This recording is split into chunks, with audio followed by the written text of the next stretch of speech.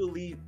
I haven't gotten Go ahead. around to watching Werewolf by Night yet. I know, well, and this kind of plays into, I don't mean to cut you off, but this kind of plays into like how I'm feeling about the superhero fatigue. Is like after Endgame, everything was it kind of felt like a slow roll. Like I know Shang-Chi came out, and then there was another banger that came out after Shang-Chi, and it was still on that Endgame hype. But then like after that, like having to go get Disney Plus just to watch which are canon to the timeline, to watch the next pieces of the story start to unfold, to have to go out of my way. I'm just like, you know, you get kind of burnt out after a while. And it's not to say that the shows are bad or the movies are bad. It's just like, for me, and this is mainly the Disney Plus shows, is you have to kind of take that extra step, go out of your way, and watch a 8 or 9 episode series, which is like an hour a piece for the episodes.